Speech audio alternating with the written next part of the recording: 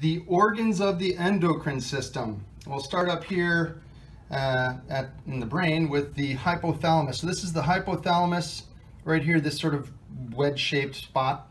That's part of your brain. It does produce some hormones. Now the hypothalamus actually produces the ones we're going to be concerned with today anyway, oxytocin and antidiuretic hormone.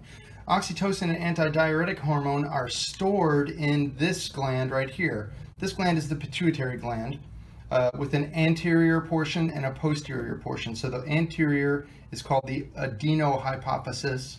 Posterior is the neurohypophysis. And this is what's called the hypothalamic hypophyseal tract. And this is how the oxytocin and antidiuretic hormone get into this neurohypophysis to be stored. So neurohypophysis stores oxytocin and antidiuretic hormone.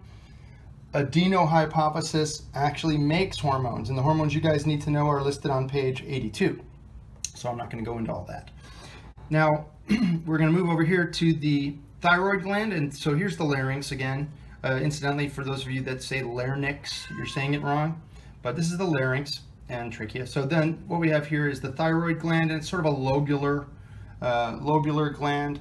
It's got this little isthmus in between there, which holds the two different lobes. And you may hear my cat in the background, but that's cool. I'm doing this from home. The thyroid gland is going to have two hormones that it produces, as you can still see on 82. Now we'll go to the back of the thyroid gland here. So we're looking at the sort of a posterior view. And you see these little purplish dots? Well, those are representative of the parathyroid gland. So you can still see the thyroid here, and it would have wraps around in front. So these parathyroid glands right here on page 83.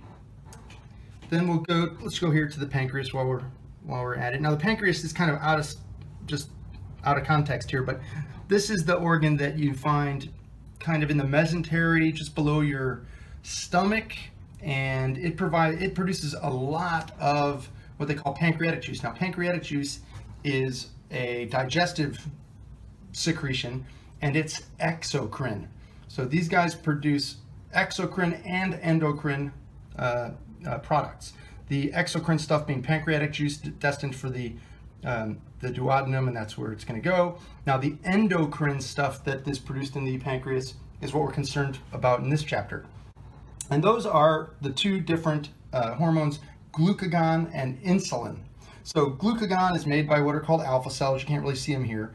And insulin is made by beta cells.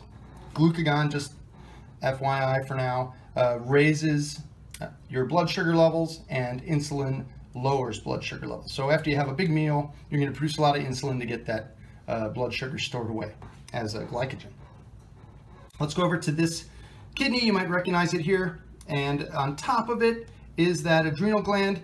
So this little looks like a little cap, little Smurf cap on top of the kidney is your adrenal gland, and it has, I'll show you some details about it in a minute, but because this is just kind of a superficial view, but it's got a cortex and a medulla, the cortex being around the outside, the medulla being on the inside, and they each produce their own suite of hormones.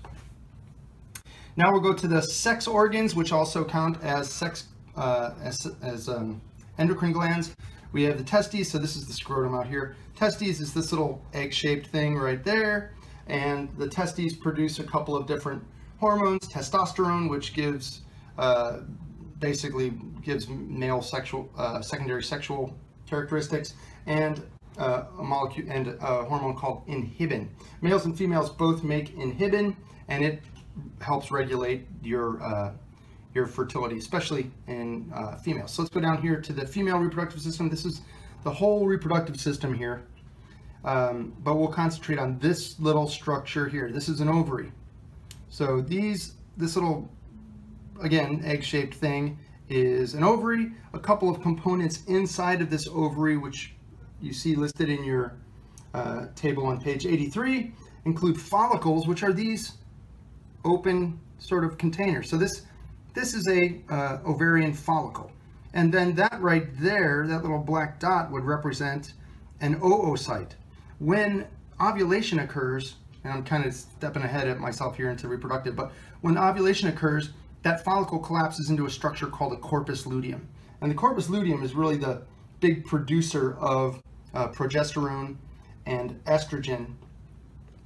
The follicle does it as well. So ovary, follicle, corpus luteum produces estrogen and progesterone, and inhibin, cut.